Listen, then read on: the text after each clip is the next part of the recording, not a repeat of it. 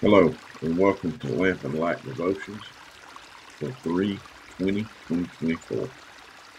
The title for today's devotion is Effective Prayer.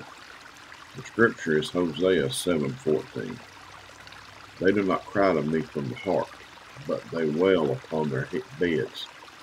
For grain and wine they gash themselves, they rebel against me. It is an easy thing for men to be very hot for such things as rituals and forms of prayer, as they are written in a book. Yet they are altogether forgetful to inquire within themselves whether or not they have the spirit and power of prayer.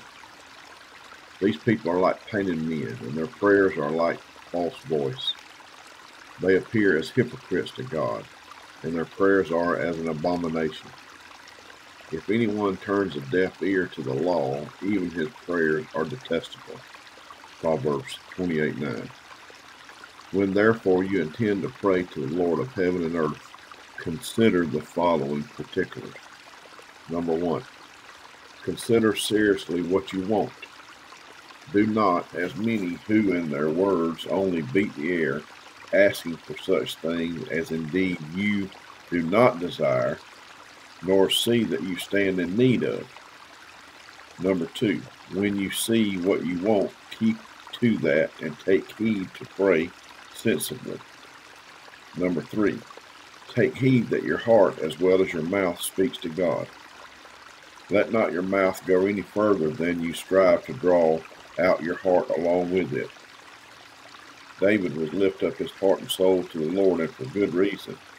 For so far as man's mouth goes along with his heart, so far his prayers is but lip labor only. If you have in mind to enlarge in prayer before God, see to it that it be with your heart. Avoid just affecting expressions and pleasing yourself with their use, because you can quickly forget the real power of prayer.